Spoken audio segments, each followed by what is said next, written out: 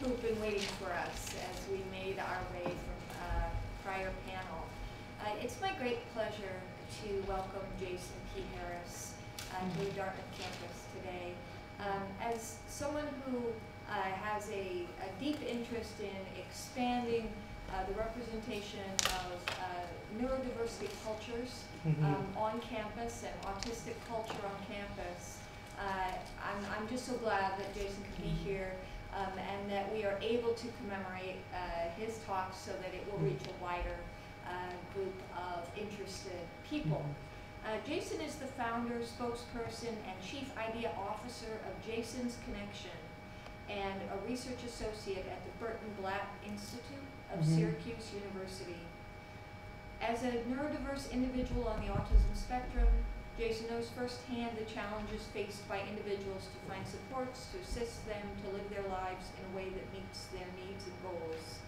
In 2013, he founded the nonprofit organization Jason's Connection, an online community for individuals with disabilities, mental health, aging, and diverse abilities and needs, providing information, resources, and art and personal experience blogs contributed by its online community. This site includes the largest national organic and searchable resource directory developed by an individual with a disability. The site operates concurrently with an active Facebook page with over 250,000 community members, a Twitter and Instagram presence. In 2013, Jason earned his undergraduate degree from the College of Mount St. Joseph in Cincinnati, Ohio, and in 2018 attained a MS in Cultural Foundations of Education and a Certificate of Advanced Disability Studies from Syracuse University. Following graduation from Syracuse, in addition to heading Jason's Connection, Jason began working as a research associate, focusing on self-determination and supported decision-making at the Burton Black Institute, an international disability rights and human justice think tank at Syracuse University.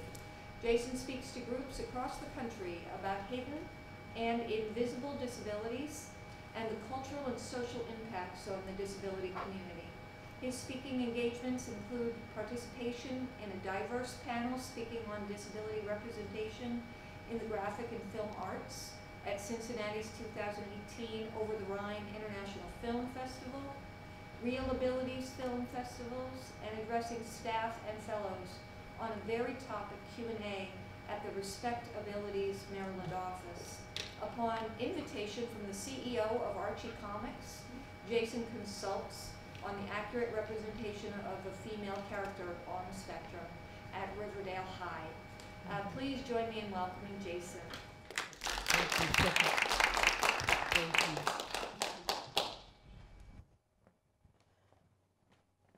you. Hi, can everybody hear me?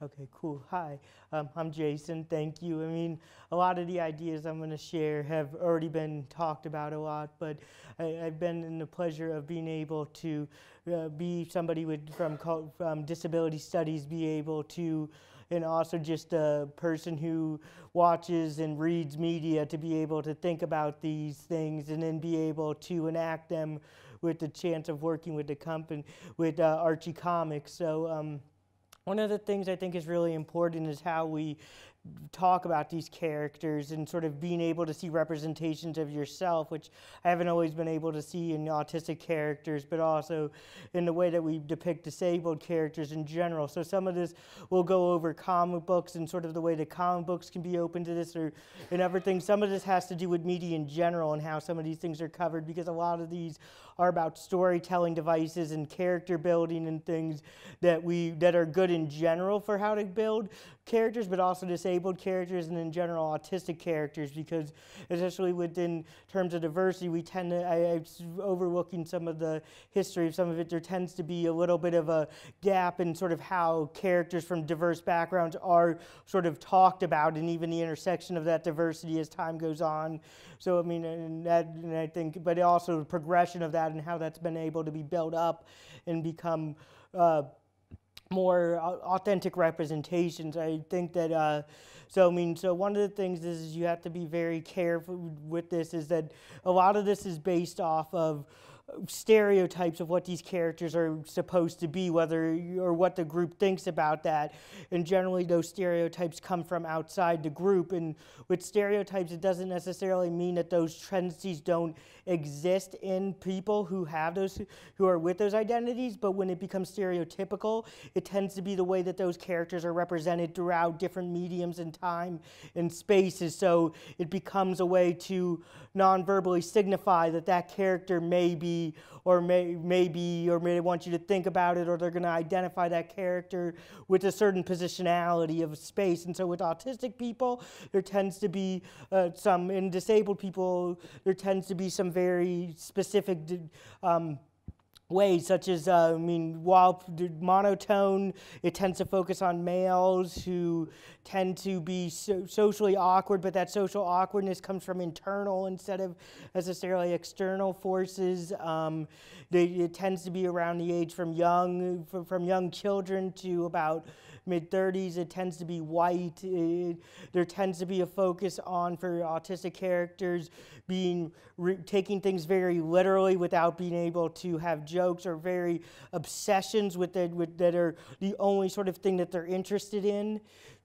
And those things don't necessarily exist, but there's also ways to talk about it that are more nuanced and more, especially as you're having the characters be more, as you're talking about characterizations of that. And also that tends to be the only driving factor that defines a character who has a disability or disabled or who's autistic or who from any identity, is that tends to be the thing that drives the character, the only thing that they relate to the world through. And people tend to be a little bit more complex than that. And so it tends to have one-dimensional or two-dimensional storytelling when you tend to have the only thing that's driving a story is just that sort of conflict of they have a disability and they have to overcome it, or they have to find a way to deal with it, which tends to be one of the tropes of storytelling around disability, is that disability is either something to overcome or so that's really important. I think that comic books have a really interesting way of, as somebody who, I really like comic books, I have for a long time, as somebody who's interested in reading but not a very good long form reader and doesn't always visualize, it gives me a way to be able to read a story and see the visuals and be able to interact with it in a way that I can't necessarily interact with a book. And so it's, even though, and I know there's a lot of people who really like books and they're really good form as well, I think that it also has that it can have a longer term format that gives it a lot of space to develop and foot out stories and build up characters and build up storylines and sort of things that make it so that sort of longer form gives you a chance to be able to deal with stuff without having to try to tie in the whole identity of somebody in a single 2 hours or a single book or something that may be tough to be able to get at the nuances of a personal identity. I think interesting too is how comic books can have multiverses, and that gives you a lot of ways to be able to retell and redo and sort of introduce characters and be able to also tinker with sort of character dynamics and who's involved, who's what in what place. I think it gives it a really good form you like. Now, comic books itself have also had trouble with problematic storytelling and problematic character depictions, but because of those things, I think comic books tends to be, and because of the audience tending to be people who are long-term over-investment readers and tend to look for other things, it tends to be, not with any empirical sort of knowledge, but just sort of how I noticed through different media relations, it tends to be one of the more progressive forms of telling stories because of that, with generally movies being the least progressive form of telling stories because of the form time lag, and more because of movies becoming about just specific comic book sales, where comic books can have niche markets and markets where it does really well, different stories that do really well. Like I think, so yeah, I think one of the things that was really important to this is to see that a character it's not also, I mean, and so one of it was not to have characters just necessarily being stereotypical, but also look at the way that the characters are reflected in the environment around them, in the way that people treat them, in the way that they interact with them, because we tend to see sort of disability stories as an internal one-person sort of piece, where these tend to be about a bigger thing, about being part of communities and societies, and how we interact and how people see what's considered disabled, how we interact with people, who we ostracize, who we don't, what we accept. And so I think that was especially going into the area where I was able to go to with Archie Comics was a really big point, because you were in a high school community where it was where the character I was dealing with, Scarwood, was a completely new character, and everybody else was established in a universe that might be different when dealing with, you know, with the character where all the characters are being established, because a lot of these things aren't necessarily rules. They're more suggestions of guidelines how to do this, to think about, and to make sure that when you're doing it, you're working with artists and consulting and having storytellers who are also through those identities, just because I think as we see, I know there's parts of the comic book world that are still very much white male characters only work, but I think that we see more and more that these character storytellings, as they're getting more diverse, having more people, having more positionalities, is really important. And I think that's another thing about having a disabled character, autistic characters. There's other identity things that come along with that, but also for autistic characters, having an autistic identity rather as a sort of diagnosis identity was really important. I think really important, and sort of a disability cultural identity that comes from the background of disability doesn't always necessarily mean everything's terrible or that this is bad. There's a lot of people who take this as part of who they are, as even advantageous to who they are, and being able to show that sort of different dynamic, and also sort of the influx of that, where it can fluctuate, where it's not always exactly 100% the same, just as any bit of our confidence can wane and be further. It becomes a dynamic part of how they build the self-identity of world and the self-identity of those around them, and other people are able to do that as well. And so part of that was making sure the character was strongly autistic. Knew that they were strongly autistic, took it as an identity, but also that there was other identities that could go along with that. And and I can answer more about this. But some of the things that I was making sure, so when I got consulted with Archie, I thought it was a really good start with the character, something that was different. Many autistic characters, again, being male, was interesting to see that there was a female character that was Filipina or Filipinx was really interesting, and obviously backgrounds that I don't possess myself, but so I wasn't necessarily talking about those consistent stereotype points of when I was making those stories, but that was in consideration of the idea. And one of the first, so this character started before I was on it. It had an introductory issue where it was to introduce her into the Archie universe, and it was a story because of that they wanted me to pass along, because of the number of followers I have on Jason's, community members I have on Jason's connection. And so again, I don't like to just talk. I really thought, well, this is an opportunity to be, in a nice way, say like, look, I think this is an interesting character, but there's some problematic elements of this character that don't get at the tone that you're trying to get at, which is a high schooler who's about which is pointed to when Nancy Silberclay, who's the co-CEO of Archie, sent it to me, was about people understanding and accepting autism. It was like, well, this doesn't necessarily go to that. So part of that was being able to make suggestions, and some of that was because, as understanding as it was, the main story writer was a parent of somebody who is autistic, and probably somebody who was younger at that point than the character of Scarwood was at that point. I mean, they seemed like they were a pretty young parent, and Scarwood was about the age of probably beginning high school, which is, I mean, there tends to be the stereotype and infantilization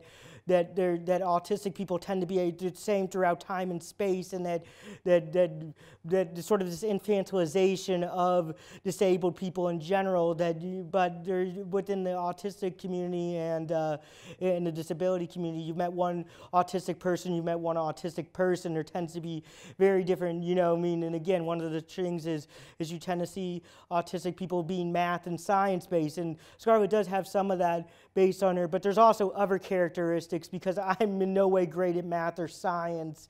But I still take some of those things that may be seen. I'm more, obviously in the social sciences, so it was taking that and also taking. And so then they sent me another issue. Sorry, I jump around a little bit. But they sent me a second issue after that because they were glad. It's tough always to make suggestions to this, because you get that the publishers are trying, especially in this sense, are not necessarily, well, most of the time, most people are not trying to do things to harm a community or be in this. But especially in this case, I understood that the point of this was to have a helpful representation, but you also got to make sure that representation is actually going to be something that's going to be useful. So I was glad that the person, Nancy Silverclight, was able to take it in stride, and I've been able to work on it. And another one they sent me that they weren't able to use was about Scarlett, and again that was one where it was a little bit more infantilized, because after I sent her the comment, she's like, oh, we have this other script that they already made. Because the way that some of it works, which I didn't understand, which is really interesting, is they write it out first and then they'll ink it later once it's finalized. So I was reading the sort of writing, and they'll put out notes and stuff. So I was reading sort of the thing, and it was about Scarlett, and it was sort of about this sort of like Special Olympics type day. And so part of the thing that I wanted to make sure is, because the goal was to be friends, these seem like they're people to her who are more of her who are more working with her, more educators than they are peer groups in the same age, because she seems like she's a little bit younger. Like they're having her have crayon time and snack time, and I get that this was really, and it was trying to do it. So I'm like, what happens if the activity was for everybody, and that it was more based on they were all doing the same things, they were all in the same class, is because and I think that was a suggestion that was well taken. It never officially got published, but then the one that I just worked on, Flower Shoes, is the one that is out. It's not, all these are not in the main Archieverse at this point. They're in a subset of issues that are it, because of some of the ways that the comic books run and things that are not necessarily, because I more consult and talk to Nancy than I do really with the whole Archie gang, the whole Archie collective, but so like it's a Flower Shoes, which is a special issue, which is a singular issue that you can get online that I don't have the link for. Nancy Silverclight does. And there's so part of it was again showing that some of these things are about how taking sort of the things that, so one of the things is she really wants Flower Shoes because she really likes flowers, because she's really, really interested in flowers, and taking that idea of taking the idea of obsession and flipping it on its head in some ways, because she is really interested in it, and it is something that's a driving force of the thing, but it's not necessarily the only thing she's interested in. As obsessions can be, it's interest of autistic people can be many different things, and they can go in and out and be more complex than just that's the only thing somebody's interested in at any point, or things are the only thing that drives them. So in this case, she was really interested, but it was also explained at the end of the story why she wanted those shoes, because she liked the feel of being in nature. It made her feel connected to it, and she liked walking through flowers. But also part of it was the main conflict of the story was that it wasn't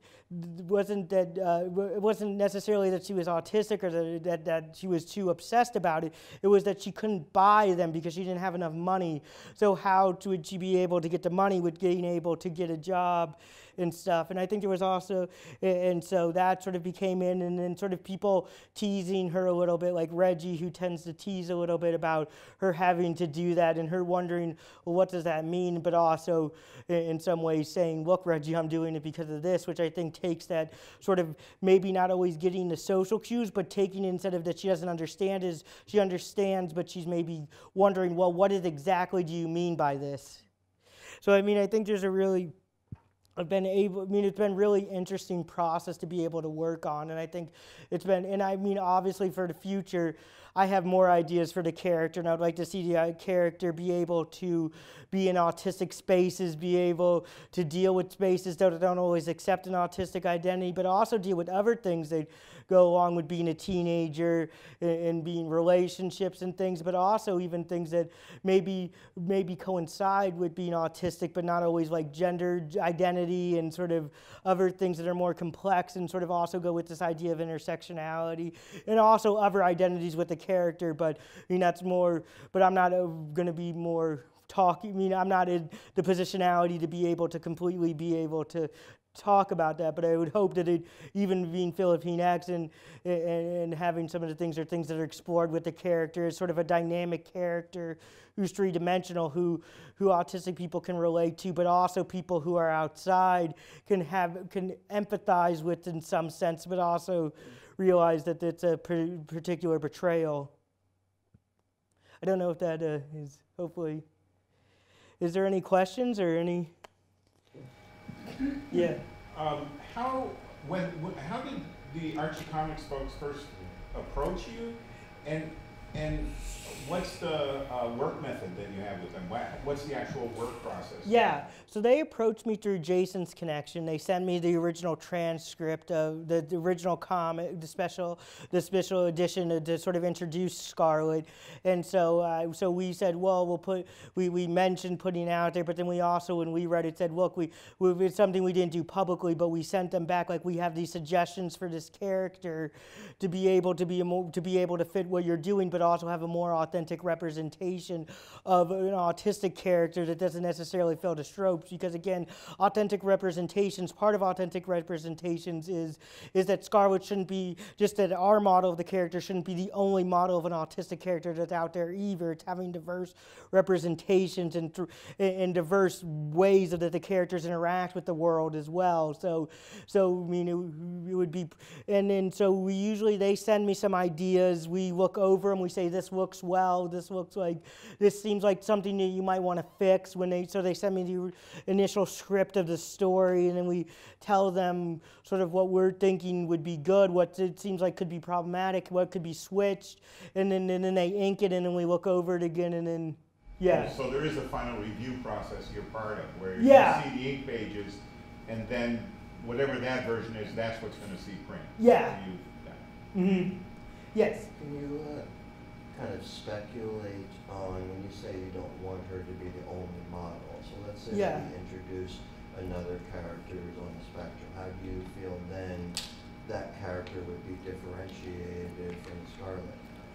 I mean, I think they can definitely have similarities. I mean, maybe somebody uses facilitated communication. Maybe somebody has different interests in what Scarlet does. So where she tends to have nature and she tends to be into blueprint schematics and other things, maybe they have different things. Maybe where she tends to be more boisterous and talkative, they tend to be a little bit shyer. I mean, some of it's just how the characters themselves are and how you build a character in general. But then also relating that with an autistic identity and some of those things, and taking so that you can have traits that are from the autistic community that are seen as autistic, but they're not always replicated in the same formulaic ideas. Yes. Hi. Just out of curiosity, do you know about the musical Neuro-Diverse? I don't. What is it? I love musicals though. So. Oh, yeah, I do. So speaking as a theater kid, so there's this one main character in the show, and his name is Evan Hansen. So basically, I don't want to linger on too much, and just because of the time that we have left. But basically, he can be socially awkward at times. Yeah. And throughout most of high school into his senior year, he wasn't that outgoing with the rest of the kids. Yeah. And sometimes, every now and then, especially in the show, he would stumble through sees me through his words. So Yeah. I've been wondering, just out of curiosity, if you think that Evan could also be like another inaccurate representation of autism. Yeah, I mean, I think that it could be. I mean, I actually really, I mean, I think it can. I think it can. I mean, the thing about inaccurate representations is I mean, it's hard to say exactly 100% what's inaccurate and what's accurate because there's going to be somebody who relates it. It's sort of the idea that it sort of becomes a trope that sort of makes the character one-dimensional and sort of is the only way of thinking about it. So, I mean, it sounds like very possibly the character could, especially based on what the social awkwardness is based on. Many autistic characters, social awkwardness comes from inside, that they just don't get it, they don't understand, which is not necessarily untrue, but also some of the social awkwardness is that there's a way society's built sociality that makes it so that if I'm in an autistic space, I'm not necessarily socially awkward because everybody agree, because we tend to have a similar idea of what we want sociality to be, which is more talking about ideas and less talking about some other things. So I mean, in some of the ways that I'm socially awkward is being reinforced by society. No, don't talk like that.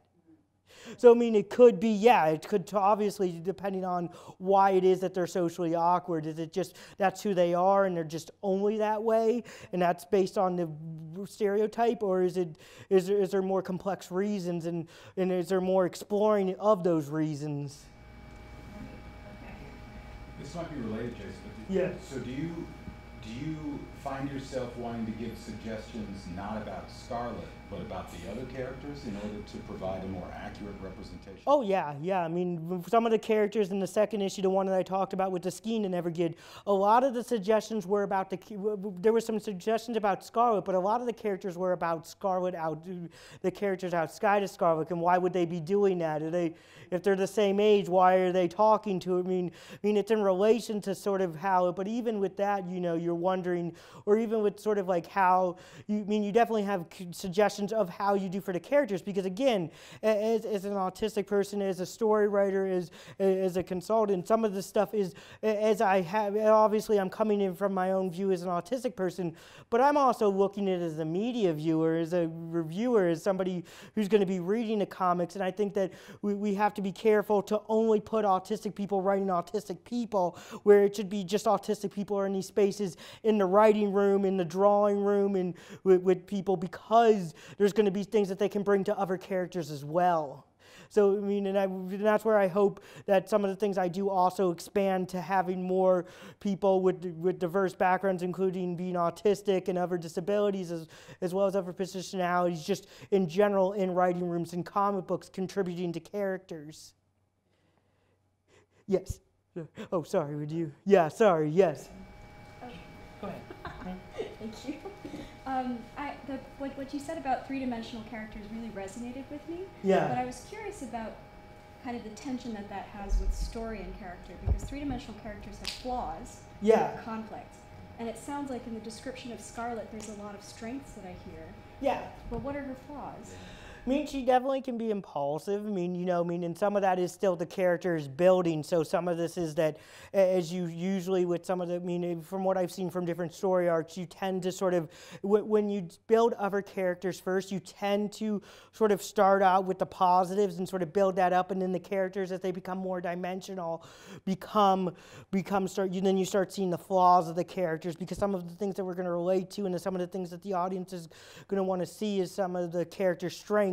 But with disabled characters, it tends to be the opposite sometimes, where you tend to start off with the flaws, and then you get into the parts that make it. So, I definitely think there's flaws that are that are a part of Scarlett. We can already see she can be a little bit too talkative of much, and part of that's just who she is, part of it's, but, maybe it's not always in the right places, but maybe that some of that is also that people see that as a flaw. That's a way to see that people who are autistic, or people, or women, or people of color shouldn't be talking as much. So, some of this is going to be a dynamic process of how that interacts with the characters. But, yeah, totally. Three-dimensional characters always have flaws. And I think that's a really good point. And you can see some of the best storytelling in the 20th century coming from relatable characters who do have flaws, and even starting with that.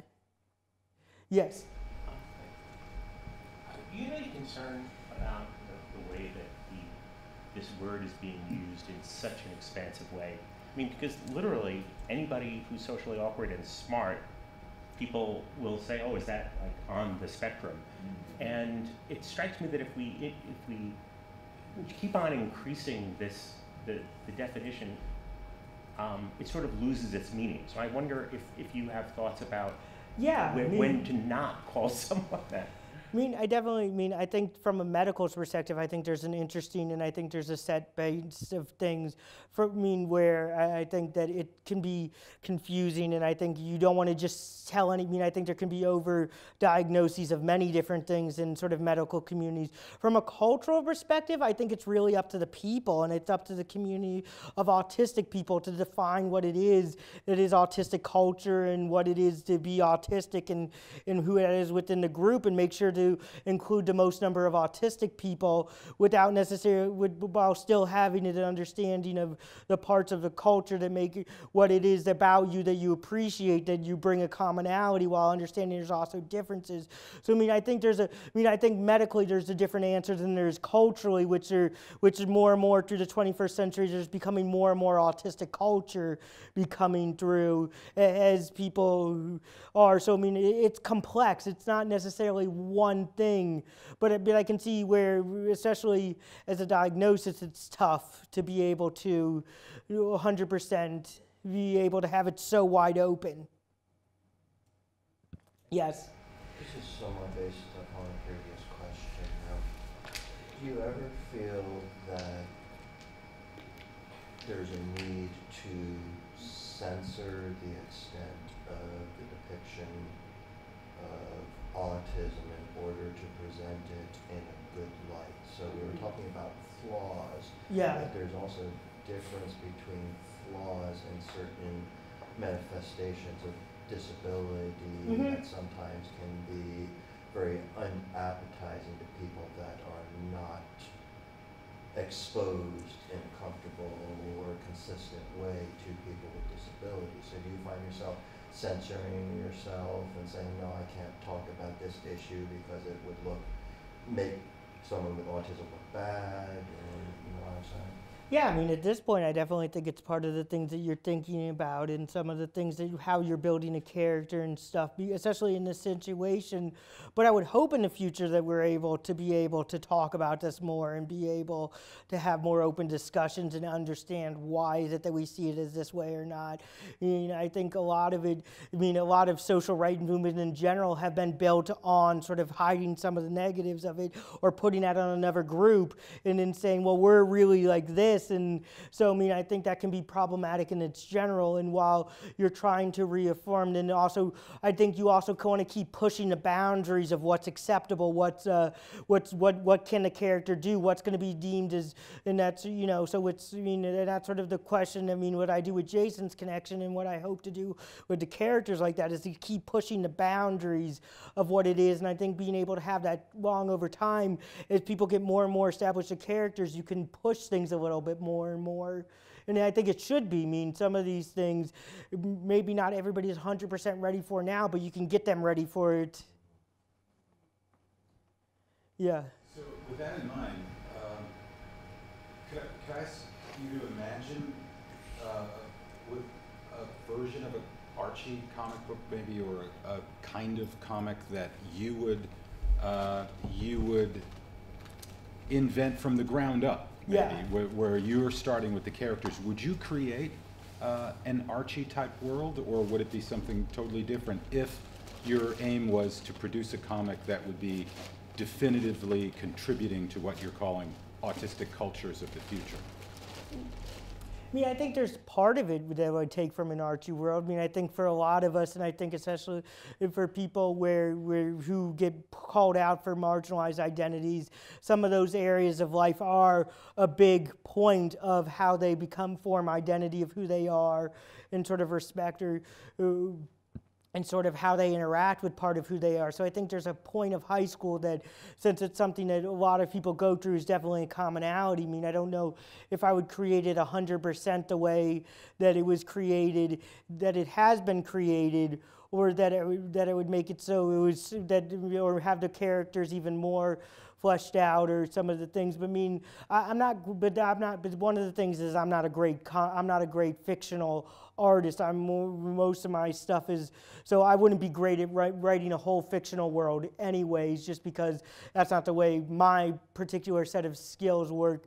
The way my brain works, I tend to be more looking at whatever people and being, oh, that's interesting and sort of things. But I mean, then I also can write, but I'm more of a nonfiction and being able to write out sort of storylines more. So I mean, even with the story writing, I'm not writing the stories for Archie. I'm contributing to what they've already written to be how to write them. I mean, but I think there would definitely be a way that, I mean, if you're building this from the ground up, there would definitely be steps that could be similar. It could be dissimilar. I mean, and I think that's also where a multiverse is kind of cool, because you could have a universe where some of these characters are in high school to explore some of that, but also some of it could be later in their lives, in the middle of their life or something, which is probably where I would start, just because it's not as talked about for disabled people and general autistic people, where we don't see some of those later dynamics and sort of things that I think, again, still people would be able to relate to as they've gotten older, or they've seen in other mediums,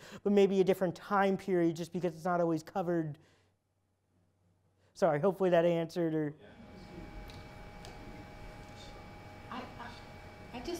I've been thinking about this, and I'm not sure it works as a question, but yeah, no, when I was teaching comics and also having my students draw comics, one of the things we kept talking about was this weird conflict, because drawing comics often relies on caricature and exaggeration. Yeah. But how do you use that? Yeah. And avoid inflicting it on a character, if that makes sense. You know, I mean, because that can be a very, very negative thing as well. Yeah. So, no, I think that's a really good meaning. Are you saying from visual style? Visual style, certainly. You know, there's been a whole bunch of discussion about the visual style, and particularly racist caricature comics going way back. Mm-hmm. But I'm thinking about just any kind of caricature that is so inherent in comics. Yeah. But is also so much a way of distancing, marginalizing, putting down. Yeah. And then you're working in a comic trying to introduce a marginalized group's perspective into the comic. What do you do? Yeah. Well, I mean, I think some of it is being aware of how that's going to be, and trying to make sure that you're intentional with some of the things that you're doing with the character, how the character is represented or drawn, or how the character sort of interacts, and not necessarily ignoring that those exist, but trying to take what people think they know and taking it on ahead. So, you know, I mean, and it may be something that the audience, and making it sometimes not, because some of the ways that you have caricatures is you tend to make things bigger and more pronounced. So some of the things like Scarlett didn't understand what Reggie meant. In a way, you would think, in a more traditional way of stereotypically telling somebody with autism, you would think she was wondering what Reggie meant by saying, what do you mean by that, Reggie? When more stereotypical, you would have played that out and had it more profound of like, what do you mean? I don't get, like, you know, sort of in a way that shows that the incompetence is that she doesn't understand, where this was more where it was more nuanced and more like, what do you mean, making that she was trying to double check, which I think is actually a lot of it. So it's also making it less, some of those features less pronounced in a sort of way that when you have tropes of characters, those characteristics or those visual features tend to be more pronounced in a way, because it's trying to point that out and say, look at this, or notice this in the storyline, where when you're trying to make it more nuanced, it can still exist, but not necessarily be as big a deal to the story plot or structure, or even just a line that sort of goes over. It's actually a good point, where with certain types of identity, they're visual, so you can tell most of the time gender and race, with like sexuality and disability. It has to be announced. At the same time, announcement can come across as a little bit tasteless. So did you feel there was an announcement, a proper announcement? How was the identity introduced? Did it just say, I'm autistic? It was kind of, and I think it was you know, and that was before, and I think that was one of the things. But I mean, also it's how you say. I mean, we had one of the images we worked on said, "We the Neuro-Diverse." and sort of, and I was like, that sounds like We Are Legion, come many as we are one. And so it's also about how we say, like if you, so when she's successfully announcing it from what we've done, it's a point of pride. This is who my identity is. This is who I am. I'm showing you who I am. Now that might be different but that's not every time she's in a story. That was a specific time of like announcing identity. I mean, not every time scene she's in, she's like, I'm autistic. But then, is there ever a problem of maintenance? So once again, how many times does one's identity need to be announced in order to reinforce that? So you have issue 1, she says, I'm autistic. Issue number 2, she's not autistic anymore because she's not announcing it.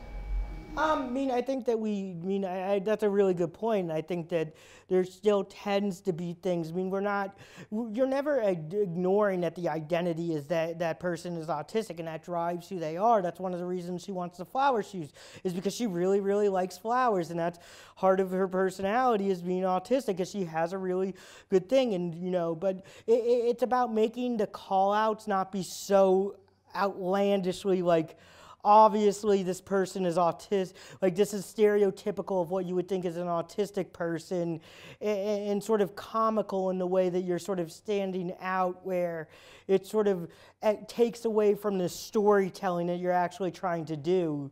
Because I think there's a point where if you're trying to make it too loud, then the actual story gets redundant, to make sure that you remind everybody that the character is autistic, where you want to have those reminders and things that may people like, oh, those seems like something that I've seen with other people that I know who are autistic, but then not also be so big red herrings that it's sort of comical in its way.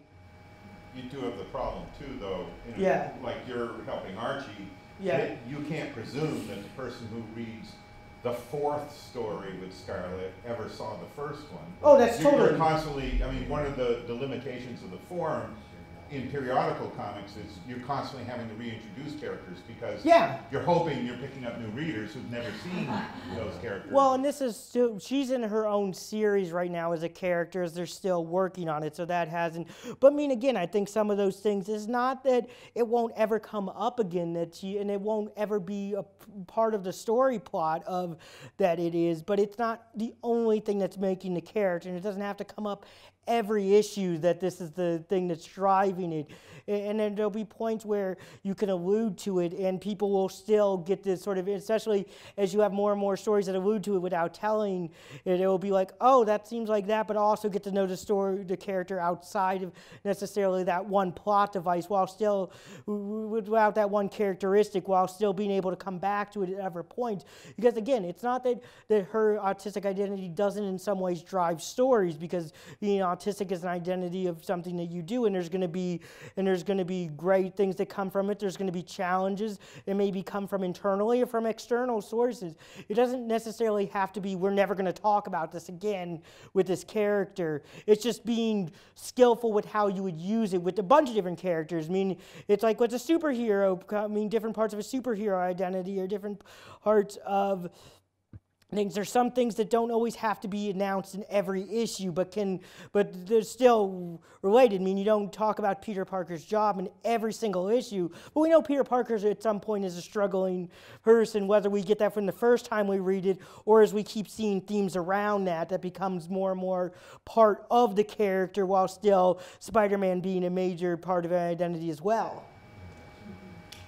I'd like to ask a question of you, Jason. Are there comic characters that you look back at? And you go, well, that's a character that was never tagged as autistic, because, and in some cases the term didn't even exist at that time. But clearly, you know, you would recognize them as being part of, if you were putting together an essay charting, you know, comic history, these are the characters you would cite. And you know, I'm thinking, even in comical comics, like Harvey's character, Little Dot, I mean, there's a character who was entirely defined by she loved dots. That was the whole modus operandi of Little Dot, you know. I mean, so I know there's people who in the autistic culture who definitely go back and say, especially in manga and other forms, they definitely do, and they go to that character. I haven't watched as much manga, but for comic book characters, there's part of characters that I relate to. And looking back, I sort of I related a lot to Batman when I was younger, and I think a lot of the Batman things wasn't necessary, was more the societal, like I thought it was a burden to society, and that Batman's whole point is he should have saved his parents, and he's put these people in peril, and I felt like I put people in peril because of the way my identity was. So I mean, there's definitely identity points of characters that looking back, I definitely relate to, or even with Spider-Man, I see sort of that altruistic part of sort of do best over what's best for society over what's for you is something that is part of my autistic identity, but also part of how I see those characters and why I relate to those characters. So I mean, it's definitely a part of it. I don't necessarily do whole characters and stuff, but I know other people who do in the autistic culture, and there's also characters that the creators later confirm are autistic because of that. I know there's one in a video game, I think it was one of those shooter, like where people play together, that later everybody was like, that character's autistic, that so relates to my autistic identity, and then the person did go back and say, yeah, that person's autistic. Yeah. Is there any other things? Hopefully this was all right. Thank you.